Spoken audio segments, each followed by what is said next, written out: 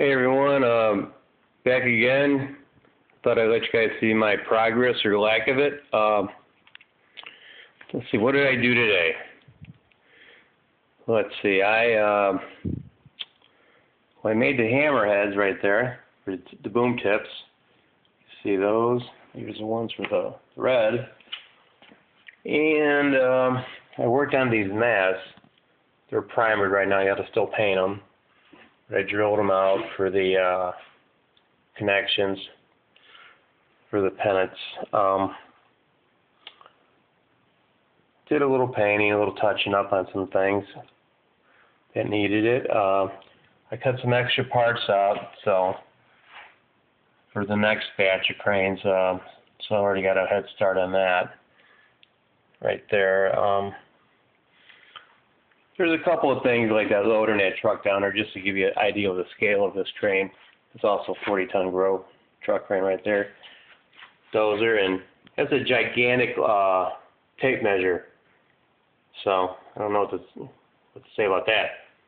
The tape measure is bigger than that loader, but it's a gigantic tape measure. Anyways,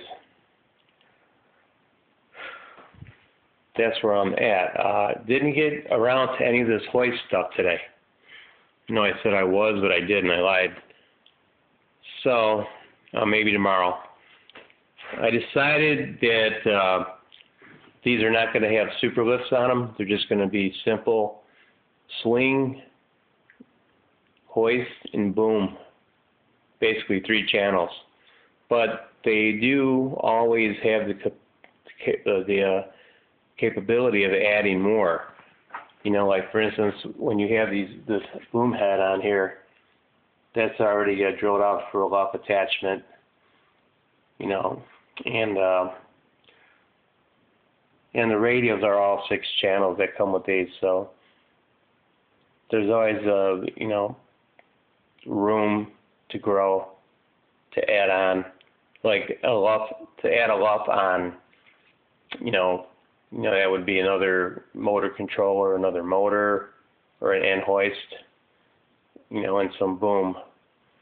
So, and some mast. So, you know, with that would be like $200-300 probably, ballpark, to get a luff attachment if somebody already had bought one of these and they wanted to go luff. Same thing with a superlift. That's another boom, you know, sticks out the back. Another hoist, you know, a bunch of pennants, and you know, a counterweight tray. So that's what's nice about these. You can configure them like a real crane. So you can start out with the 3-channel. Then you can go from there. You want to add. You could always have 2 hoists too. I haven't done that yet, but it'd be easy to do. You run a block and a whip, and these might have lights on them. I don't know, because the lights. I decided that why waste a channel on lights? So in the future, when I have the lights, so they're just going to get when the power goes on, the lights are going to come on and stay on. So that'll be nice, and they will not be taking up a channel in the radio. So that's where we're at, and tomorrow I'm going to try and get them hoists made, and then after that, it should go pretty quick because the booms are done. Basically, I have to make the cable guides yet, so that'll be it'll be one on the bottom, and that'll be a 2. The cable guides will be like 2, you know, 2-shift guides, so they're ready for adding a second drum or a loft in the future. You know, you'll be ready for that. So these will always be set up for adding on and making better. So basically, there we go. It's pretty simple to add that stuff on. counterweight, you know, there's a lot more to this counterweight than you would think. You think, oh yeah, you just cut some metal out and paint it and bam, you know, how hard is that? Well, you got to cut it out and you got to grind the edges off of it, you know, deburr it. Then you got to polish it a little bit. You know, I decided not to really go all out like I did with my last counterweight, and just polish it just enough. And then paint it, and basically just the top pieces get paint. The rest of them just have paint on the sides. You know, so it'd be kind of a waste to paint the whole thing. So, although some of them might have paint on the top, you know, but most of them, I'm just trying to paint the edges now. Save on paint and everything else. Still have to put the these here around the bottom of the jacks. I got to weld these to the bolts. So that, and really that's not, you know, everything's going pretty good. You know, I have to drill the holes in these yet for the hoist that sits on the on here to operate the mast. But other than that, everything is pretty much done. So it's just a matter of getting the hoist built. You know, drilling some holes for the hoist here, and the other hoist will mount on the boom. And swing motors are already installed. You just throw in the electronics in, and that's it.